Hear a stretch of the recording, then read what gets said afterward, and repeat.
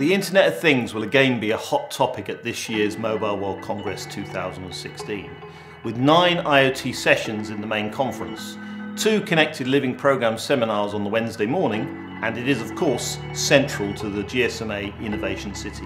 This year at the GSMA Connected Living Programme we'll be demonstrating the latest IoT solutions on the Innovation City, focusing on how mobile is helping to securely scale and grow the Internet of Things.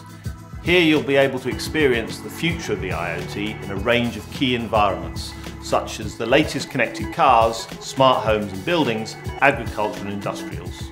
We'll also be demonstrating the power of an embedded SIM in a range of IoT devices. Join us for the Connected Living seminars on the Wednesday morning, where you can hear from industry experts on initiatives being taken to accelerate the rapidly growing M2M market and the future of the IoT.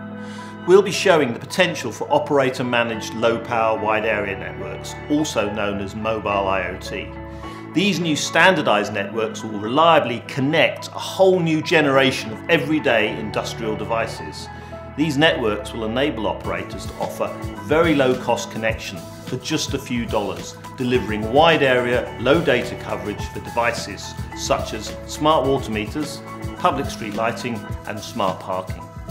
Connected Living will also be launching the IoT security guidelines to help operators, manufacturers and developers build connected devices which will securely connect to mobile networks and the internet. You can get all the information on the IoT at Mobile World Congress within the GSMA Connected Living Guide, which you can download from the gsma.com website.